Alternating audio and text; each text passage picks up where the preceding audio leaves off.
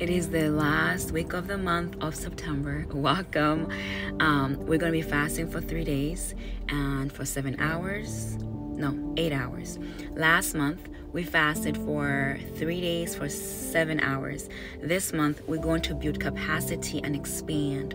We're fasting for 3 days for 8 hours each day, and we are going to break our fasting with Holy Communion. All right? We're going to end this month sacrificing 3 days out of our month to honor God, to extol God, to exalt God, to spend time with God intentionally.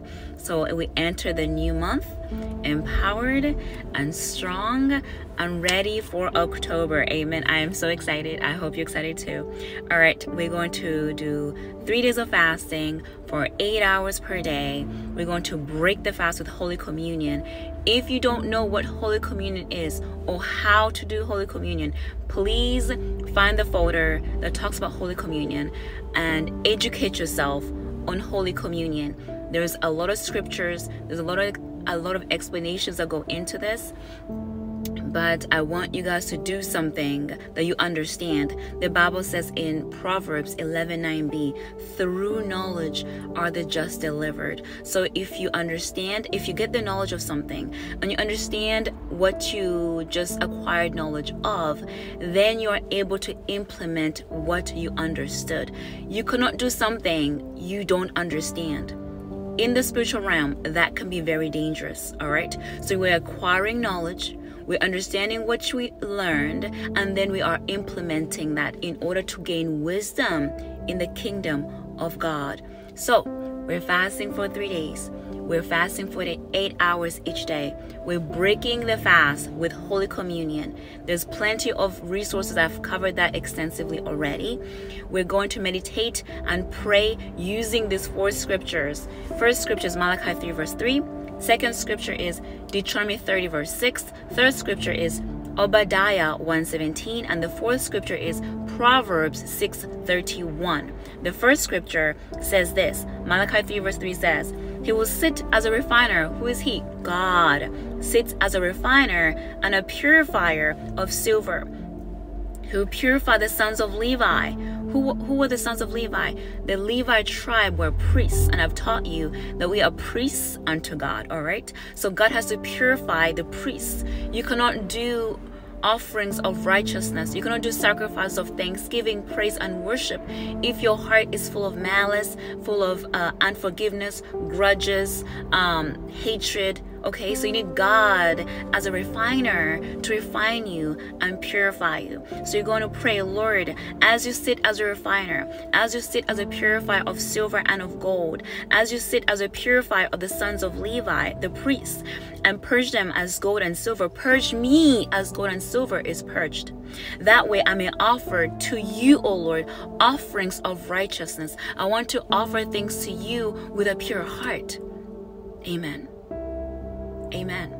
All right. Second scripture is Deuteronomy 30 verse 6. We want to read that verbatim. And it says this, and the Lord your God will circumcise your heart and the heart of your descendants to love the Lord your God with all of your heart and all of your soul, that you may live. So God has to circumcise your heart and the heart of your descendants so you can love God with all of your heart and all of your soul, that you may live. Amen. So God wants our hearts. This fast is about getting our hearts in check, getting our hearts purified, purged, getting our hearts circumcised by the God of Abraham, Isaac, and Jacob. All right? That's the second prayer point. That is second scripture of meditation. Amen. Third scripture is Obadiah 1:17, and that one states, on Mount Zion there is deliverance, there is holiness, and Jacob possesses his possessions. All right, so you're saying this, Lord, I'm on Mount Zion, the city of the living God, and on Mount Zion there is deliverance. Deliver me, O Lord, from anything that is within me that does not reflect your kingdom. Deliver me, O Lord. Give me your holiness. Give me your righteousness. Give me your righteousness, O Lord. Without you, I cannot be holy. Without you, I cannot be righteous. give me your righteousness, and I possess my possession. Everything that belongs to me that was stolen by the thief.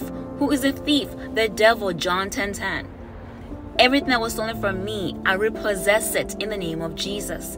And then you transition into Proverbs 6:31, which says this, that when a thief is caught, he must pay back sevenfold of that which he had stolen. You're already asking to repossess what he stole from you, right? So you ask for how much you want back. He stole from me, so I'm asking for sevenfold repayment, sevenfold recompense of what the enemy stole from me, in the name of Jesus.